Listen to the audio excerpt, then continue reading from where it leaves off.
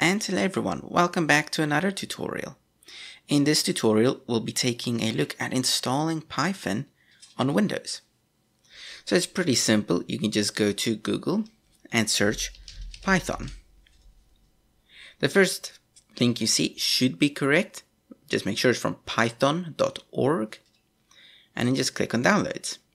You just click Download Python and you say Save. Then here we can click on that. And here you'll find your installation.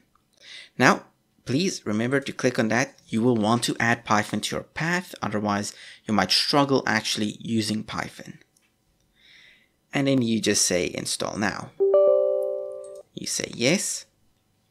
And then Python will begin installing. While we're waiting for that,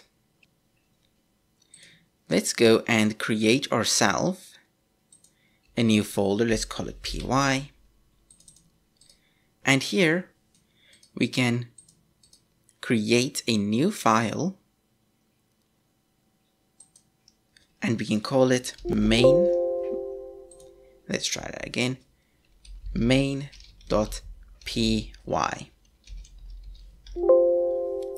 Yes. We're going to right click and open with, and you can choose what you want to open it with. I prefer Visual Studio Code, so I'll pick that. And first thing you need to make sure of is if you go here to the files, and it should actually be here, but actually let's just go here. We trust this folder. Okay, then this main.py, we can actually drag this folder right there. And it will actually open up the folder and just say, yes, I trust. Make sure this says .py and not .py.txt. Some of you might see .py.txt like this. If it's like this, it's a text file and not a Python file, and you won't get syntax highlighting or whatever with it. So make sure it is .py and not .py.txt. So like that.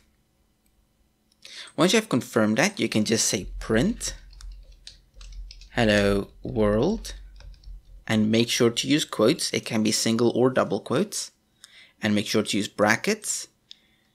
And yeah, once you've done that, make sure to go file and save. Make sure you save this file. If you don't save this file, it won't be able to work.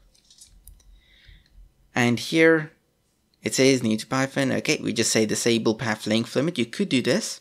That's up to you. I'll actually allow that. And then once that is done, you can say close. And now you should be able to go to this right here. Terminal.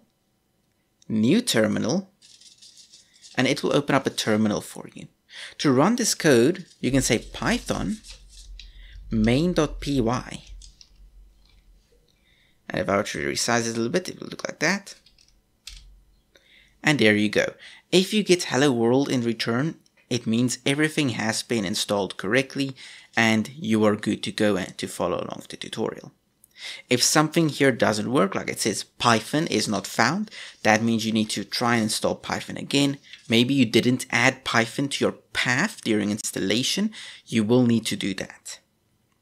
And note that if you did not drag this folder into here, if you did not do that, you may not find main.py. Make sure you're in this folder. If you're not sure, you can just pull from there, drop it in here, and it will take you there if you go and say cd, meaning change directory or change folder, and it will take you to that folder where you can then run python main.py. And that is that. Thank you all for watching. I hope you all enjoyed, and I will see you all again in the next Python tutorial.